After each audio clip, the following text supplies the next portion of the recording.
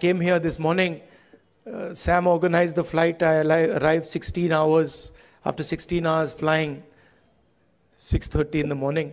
I thought I'd be tired, but I'm not tired at all because of the energy that you have given me. Thank you.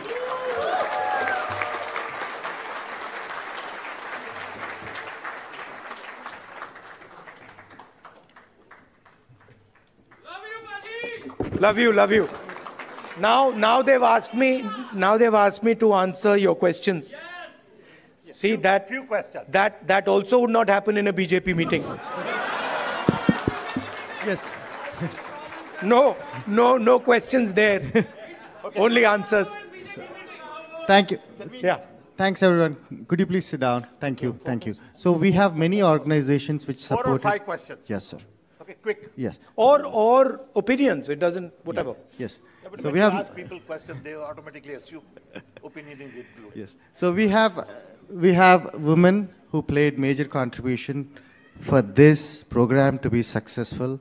We have women empowerment organization which helped us to make this event successful. So they have a question specific to women, and I would request Ms. Jhansi Reddy garu to ask that question. Just give me the other mic. Welcome, Rahul Ji, for California. And as a Women Empowerment Telugu Association, my name is Jhansi Reddy.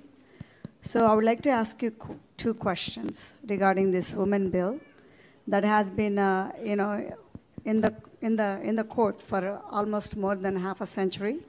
So when the Congress comes in power, Which women's bill?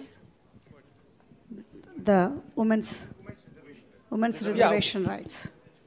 So that bill has been there for more than a quarter century. So as a Congress leader, what is your thoughts on it and how are you going to deal with it? That's my first question.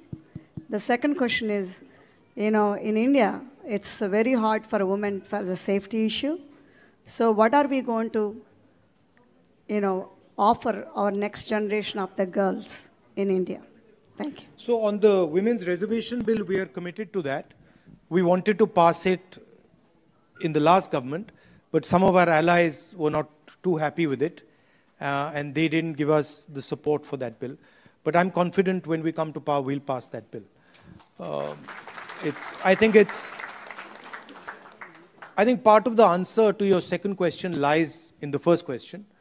If we empower women, if we involve women in the political system, if we give women space in the governance of the country, if we give women space in the businesses of the country, we will automatically make them safer. So I think involving them in politics, involving them in business, involving them in running the country are the way to give them power.